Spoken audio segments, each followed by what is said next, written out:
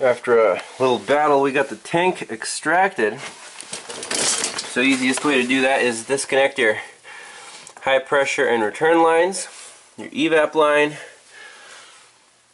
dang, and then once you get it lowered a little bit, disconnect the collar for the fill hose, and then it should slide out. Then we're going to clean it up here, stuff a rag in here so we don't get any dirt inside the tank, and then deal with this rusty mess. There's a lock ring on here that we need to use a little air hammer action and pop that off, and we should be good to go. Alright, so we have the area cleaned off. Take a little air chisel, prop it up against the ring, and as Scotty Kilmer would say, pray.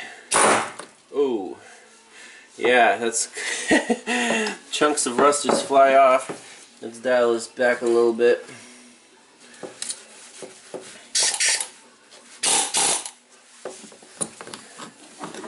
Let's see here.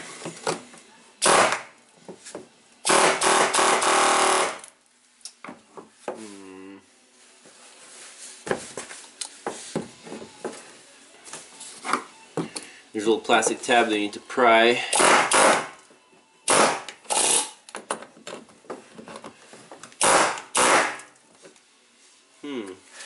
Maybe you should chisel on the sides here a little bit. Get these tangs busted loose.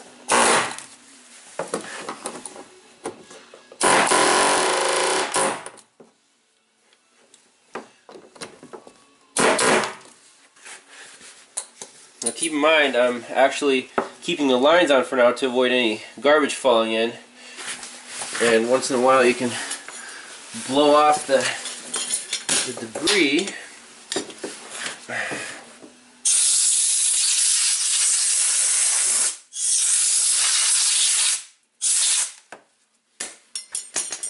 Try again.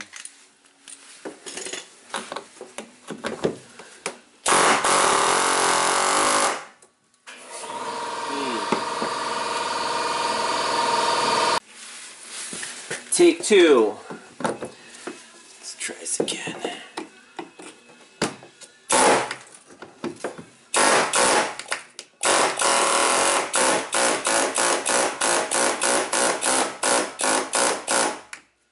There we go, it's starting to move. That's it. Sweet. Alright, I'm going to put this back down and blow all this junk off of here.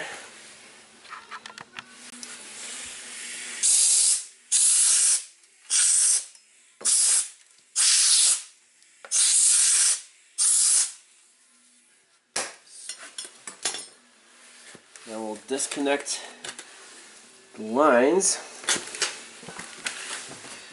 Just a little pinch tabs and they should slide right off. Luckily the sending unit's plastic, so they're not corroded or anything. There's one, there's two, and there's the evap line. You pinch and squeeze trick.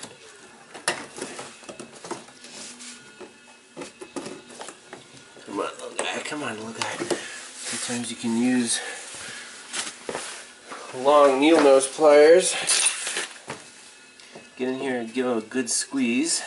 There you go, no big deal. And here's our sending unit with the rubber gasket. I'm going to let that drain off a bit. Like so.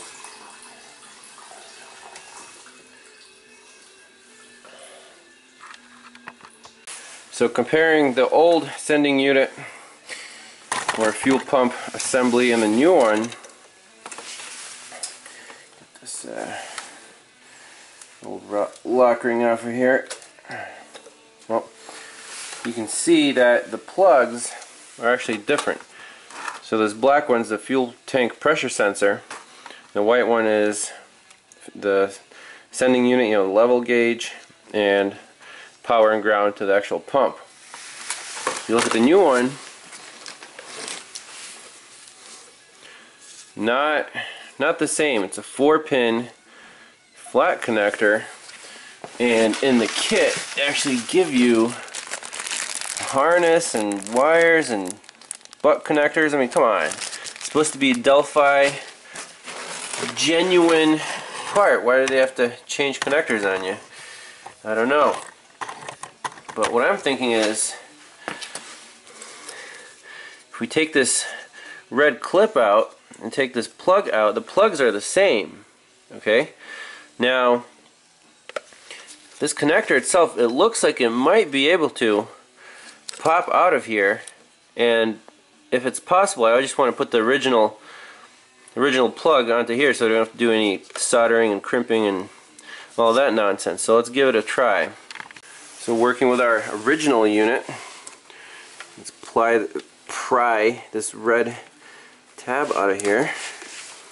That comes out not too bad. And then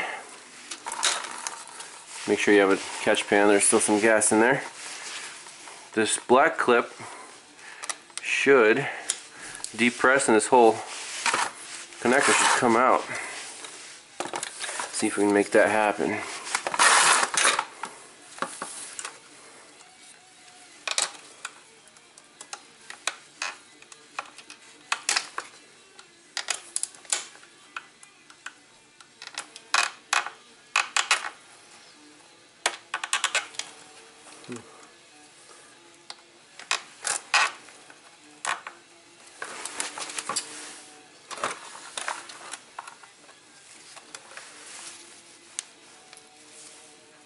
Come on. It should pull right out.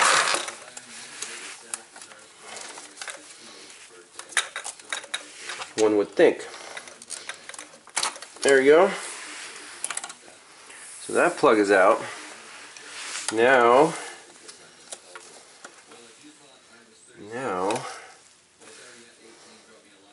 that little tab right there, push it, don't break it.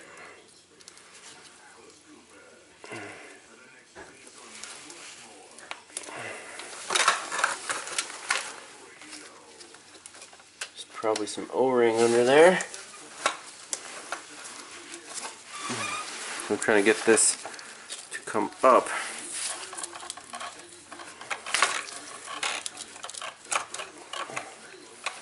I wonder if there's any other clips in there. Not. Let's see on this side again. It just looks like that one.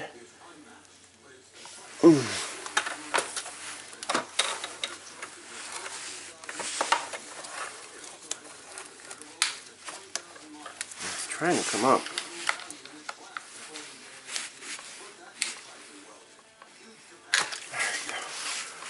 Check that out. Sweet. So there's a rubber gasket in here.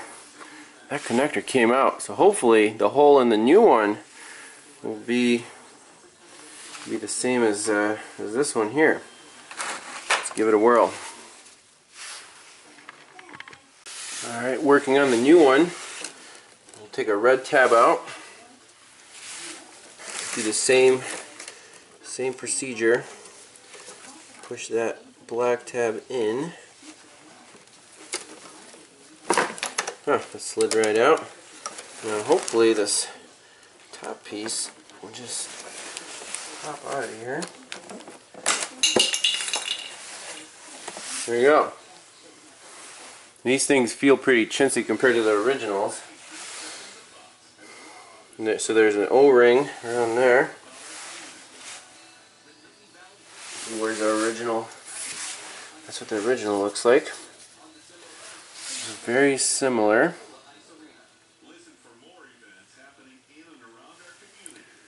That. So first let's try to plug in this guy into here.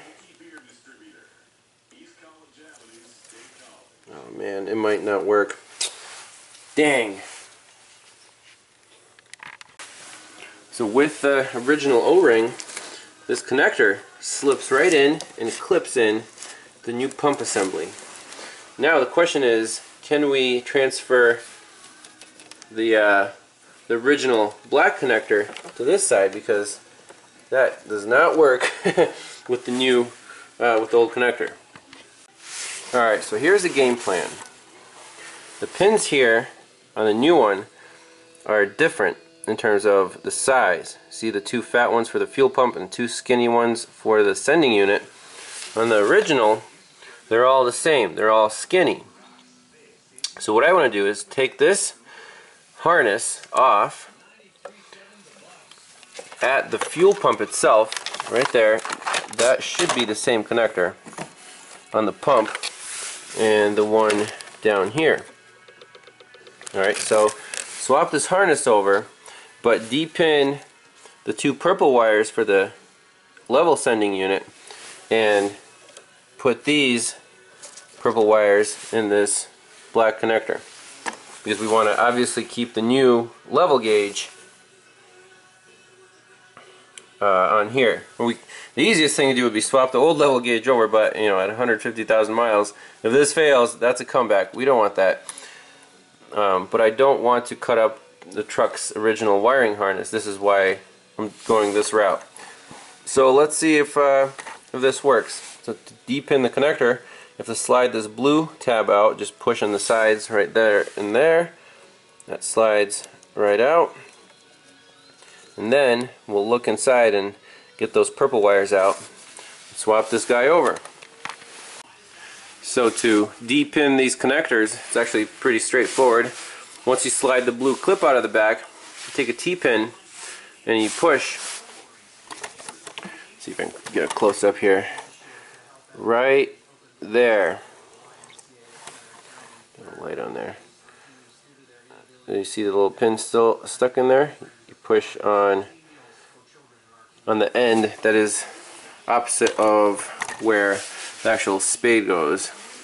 So you push it and then the wire should slide right out like that. Let's do this one. Right in there.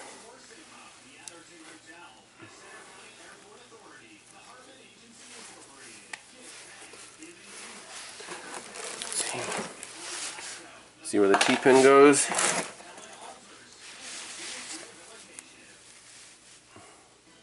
Right in here. So you push.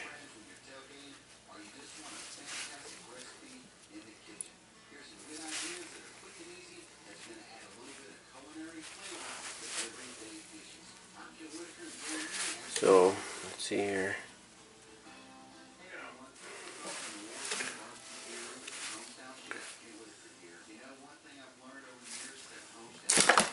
Bingo.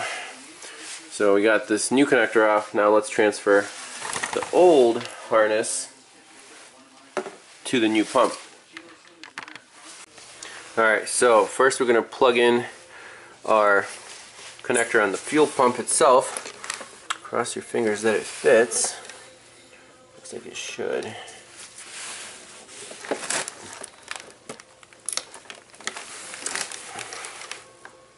Make sure the tabs are locked in.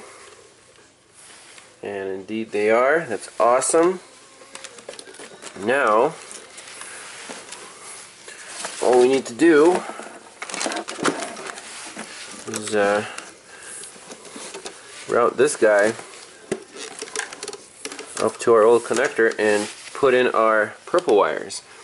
So these pins should clip right in. The one thing you want to make sure to do is this little tab right here. You want to pull it out so it'll clip in into the connector here. So let's give that a shot. Oh, beautiful.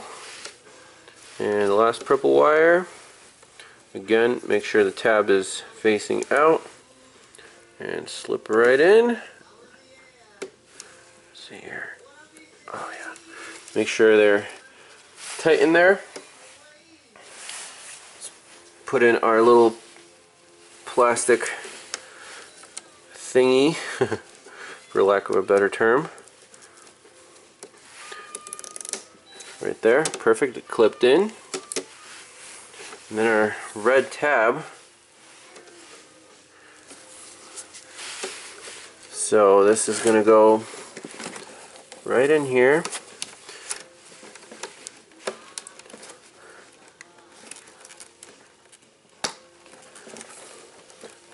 Perfect.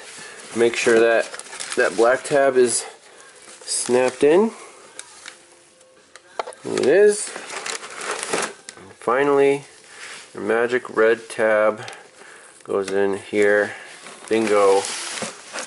We have a modified new fuel pump assembly with a new sending unit. That is awesome. So that's that.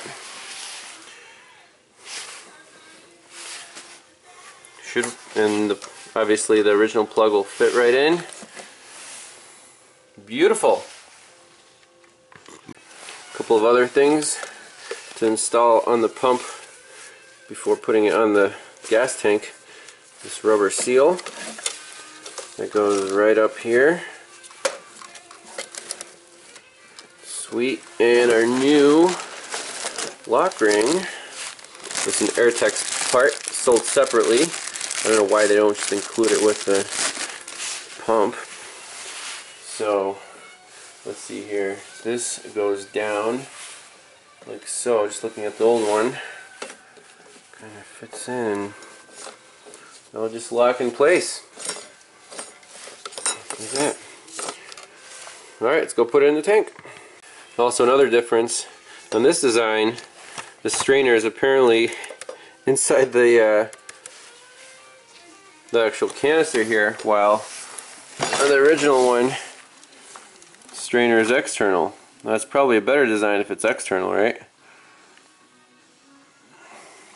Oh yeah, let's put on our float. Comes in the package here. So this guy just kind of should just clip right in. Sweet. So to make sure this works, we can just measure the resistance at the pins up there.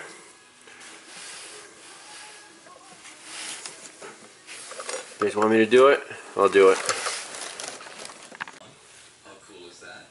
So here's proof that our new level gauge works. That's 248 ohms, and the other all the way down is 40 ohms. So it goes from 40 linearly all the way to 240, around there. Alright. Just makes you feel good before putting it in. Alright. Time to install the assembly. Lower it down gently. The rubber gasket should go right in the hole. There's a locator tab on there.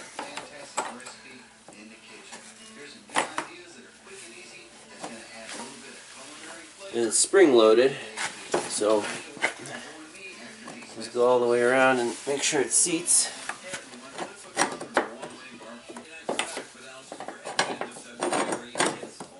Line up the lock ring with the tabs. I don't do these every day, you know.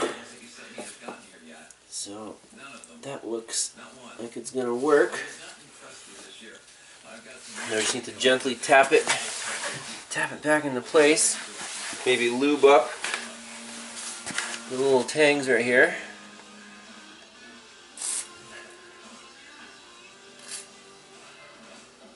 Maybe a little fluid film would be a better idea, I don't know.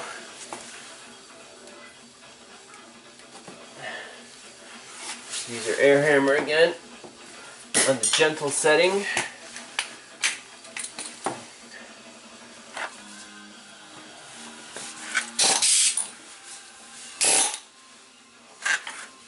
I'll drive this sucker around real carefully.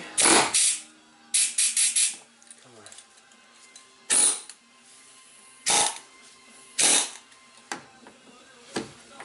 on. You want to get the long barrel out for this.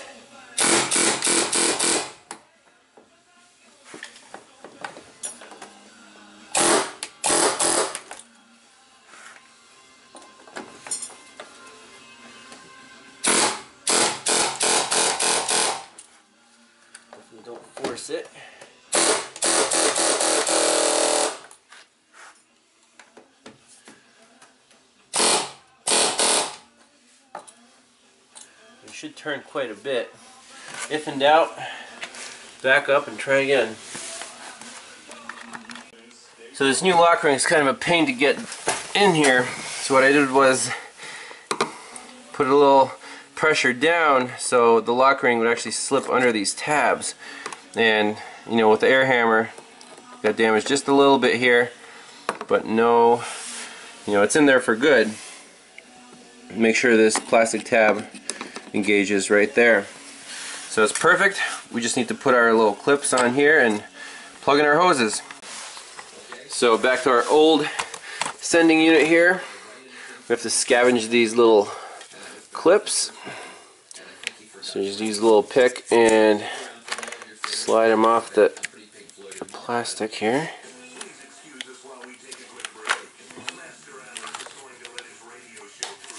There's one.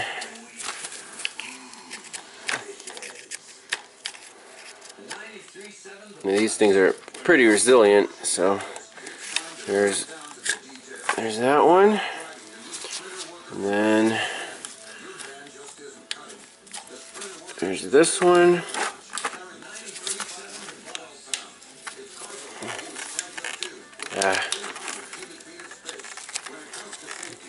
It's like always, you get one and then the other one wants to sit back down, so that's two. Don't forget to salvage your fuel tank pressure sensor. You can actually use this as a pressure sensor, you know, low pressure for, I don't know, maybe we'll think of some experiments to do with this guy, but it's still good, so we'll keep that, and that's pretty much it. I don't think there's anything else we can salvage off of here. Alright, putting on those little plastic doodads. There's one, there's two. Now our hoses should clip right on.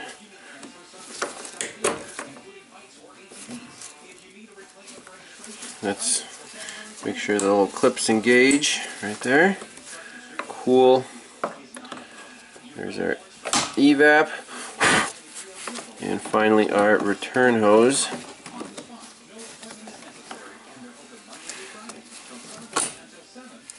Man, that seems kind of... Oh, the O-rings are inside of here, so that should be good. I think we're just about ready to install our gas tank. One thing that did not survive is the filler neck. Here's what happened to it. Oh, let me just get it out. Here's what happens to filler necks in Pennsylvania and New York State. I took the clamp off and then this thing just broke right off. See, the remaining metal is inside the hose here. That's nice. Hopefully we can extract that, but we'll need a new filler neck for sure. Ugh. Evap leaks. Alright guys, moment of truth here. The tank is back in. Hoses are connected. We're still waiting on the filler neck, but that won't stop us from running this truck. So I'm going to hot wire the fuel pump again, and we should see our current ramp. So, let's see here.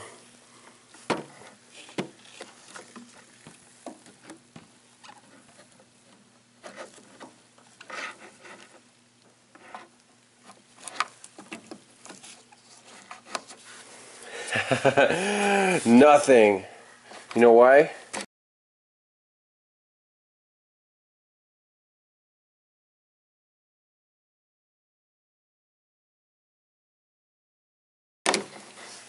Because I disconnected that ground for the filler neck. This little strap right here. Apparently the fuel pump ground's on. Well, I'll show you in just a sec. So right here is a ground strap that we gotta tighten this bolt down, and then our fuel pump should run. Alright, take two. Sweet. We hear fuel. What's our amp reading right now?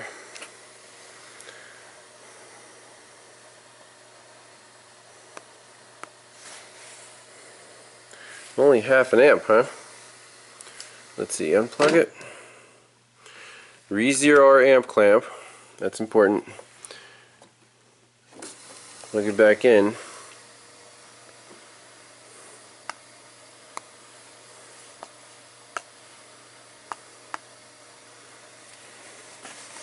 Huh, it's only half an amp.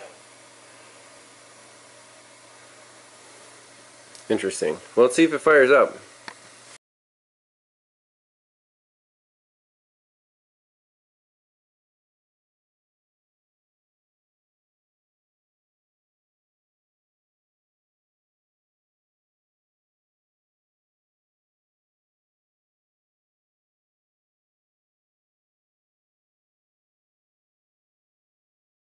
I don't know, something was wrong with my amp clamp. We're at 6.5 amps. Beautiful. Right there, 6.5. Let's, there you go. Decrease the time base. So we'll save this as a known good waveform. So we have 1, 2, 3, 4, 5, 6, 7, 8, 9, 10. Looks like 10 commutator segments. That's awesome. I'm actually going to put the fuel pump relay back in.